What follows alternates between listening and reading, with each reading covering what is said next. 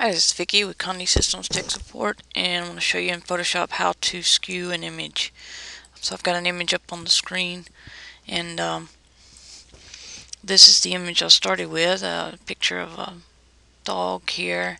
And what I did was I used my cut tool to pull the image or the actual form of the dog from a bitmap. And so now that I've cut him out of the actual background, no background here, I want to kind of, turn him in an angle to where when I print this out it's straight. So this is what I've started out with, and this is what we're going to get to. So I'm going to show you how to do that here.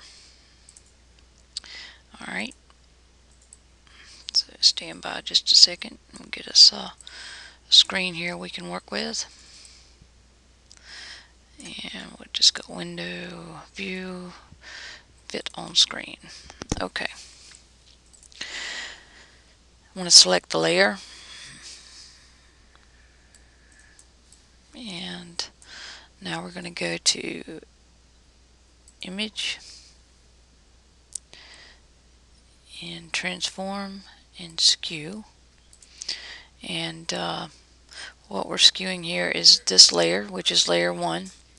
And so once you click the skew, once you've selected a layer and choose from the Transform Skew, then what that does is it forms these little white boxes around the actual layer, which is what we're going to be working with. So I'm going to take and put my arrow on one of these just to get it started, just to show you how this works. And as you grab these, you can basically move these, and I'm going to form this in a way that he appears straight in the image. And I can actually move this down. I can also use my arrow keys, which will move it left to right, up and down, whatever I want to do. Skew this a little more, and I can move this over just a bit. And I want to skew him. I don't want to change his form any. I just want to kind of turn it and form it to where it doesn't look so awkward in the image. And that's pretty close. Or I can lift him up like I did. Whatever to the eye on your end, whatever is appealing to your eye. For me, it may be different for you, but you get the gist here. And if I want to slide him over, I just use my arrow keys and then move up, and I want to get to this corner, so I'm going to shift it over because I want to kind of straighten him out just a little bit.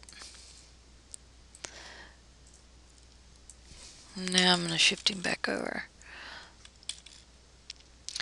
And so what I'm doing is straightening him up on the page some. So there he is. And now I'm ready to click off of that, and I'm going to check it, and that tells me that it's good.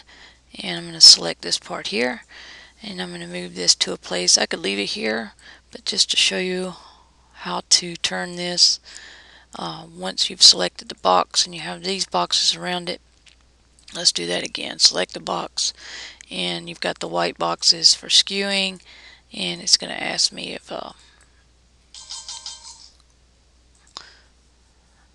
or I can take and turn it like that. Move it down, turn it a little more if I want to, and check this little green check that says I'm satisfied or not. Actually, I'm going to make it just a tidge bigger and move it down just a little bit. Kind of looks stamped there. And I can use my arrow keys again to kind of tweak it just in the right place.